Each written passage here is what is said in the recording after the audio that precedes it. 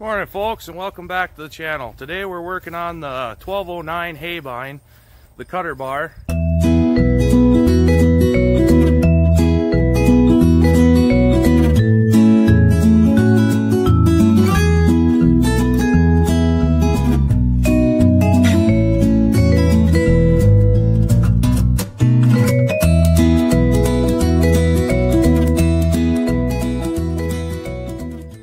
Working on the old 1209.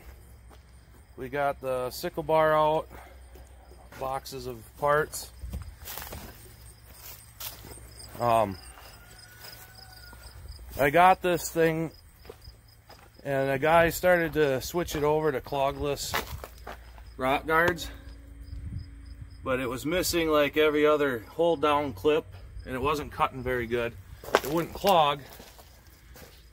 So this is what we're doing. I got more of these hold down clips and all the parts I need to make this a full clogless system.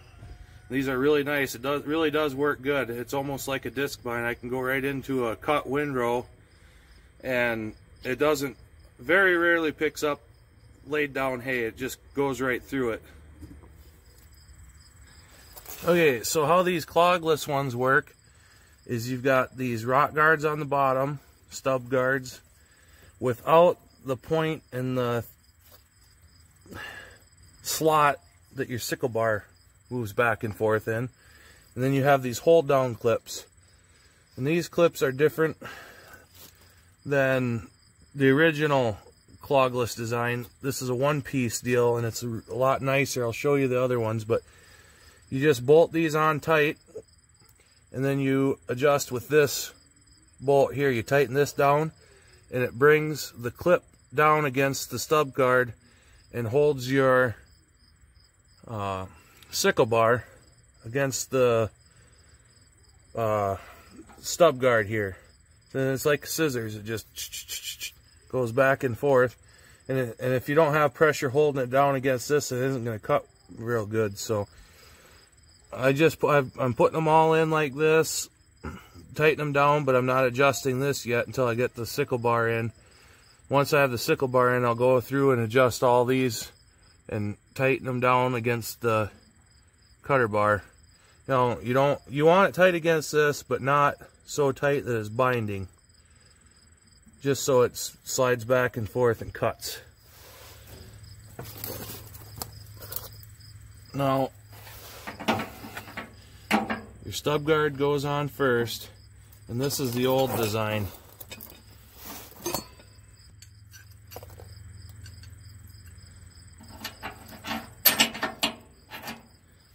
Stub guard goes on, and then I forgot to mention these wear plates, which all mine were shot and wore off. There wasn't a lip left on them right here.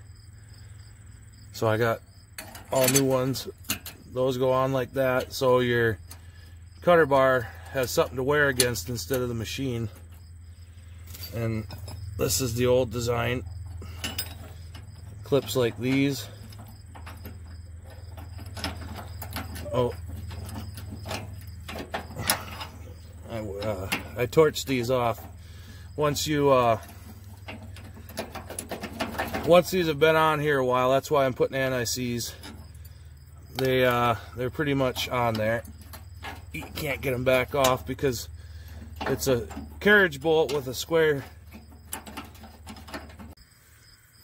Like I was mentioning, once these are on here for a while, it's really hard to get them off. I'm putting anti-seize in hopes of being able to get them off again, but it's just a carriage bolt and there's a square hole in the bottom of these stubs. That goes in there, but it's kind of loose in there, so if it starts to get rusty and whatnot, you go to try to spin these nuts off, and that just turns in there. So I cut them all off with the torch. But like I was saying, here's the old design here.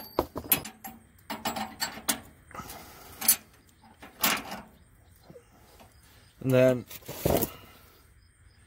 you got this thin little clip, and it's a 3-piece deal. You got these guys that go on here like this, and then as you tighten down these nuts, it pushes down pressure on this tab and holds your clipping down against the sections in the cutter bar. But I don't like this design. I've got all new one piece. These are heavier duty, and it's a lot easier to adjust, a lot nicer than this, so I'm not going to use this. Well, I got all the stub guards and the hold downs back on. There's a few good ones, so they're not all new, but they're all in place now. It's not missing every other one like it was, so hopefully it doesn't cut strips anymore. That was quite the project.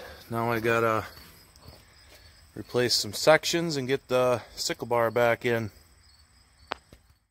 So here's the sickle bar. There's some broke off, some are chipped up, little chips, some are bent, like that guy there. So these are top serrated. I gave those a try, and I probably would have got them again, but they were all out. So we're going to try these bottom serrated. I used to run them, they work pretty good. Maybe even a little better in finer stems, softer grass, so probably just end up switching all these out real quick here with brand new ones. So to replace these, I like to use my little impact drill. Just buzz all these nuts off. This one's broken, these are broke. You just pound them back through with a punch, and the old section comes off. You just put the new one on and put your nut back on after I replace this broken bolt. Well, she's all back together. Yeah.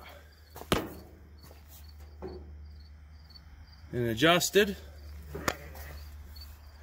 We're gonna go try out two things right now.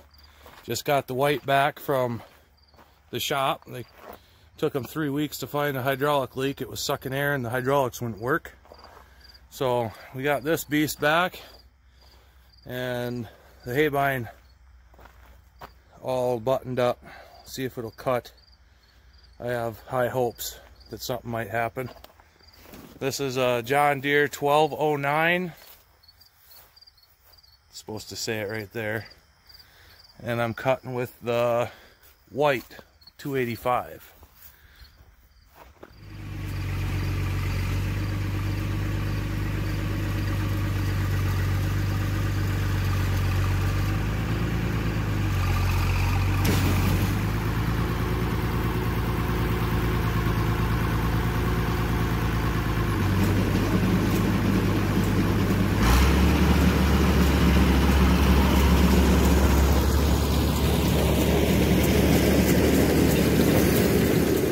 Well, I just got back to the farm here. I gotta do chores. The 1209 is junk. I wished I could have got video, but I forgot, and in the heat of the moment, the wobble box blew apart and ripped off the frame of the Haybine after all that work. Imagine that. So the silver lining to this is I've been looking at a 1219, which is the same as that 1209 basically, but one model newer. So I guess I'll be going to get that tomorrow, and it needs a little bit of work. So my 1209 is going to be parts machine for that 1219, and we'll have to work on that one now. Get that one going. So, well, that's where I'm going to end this one. I'm going to do chores and call it a day.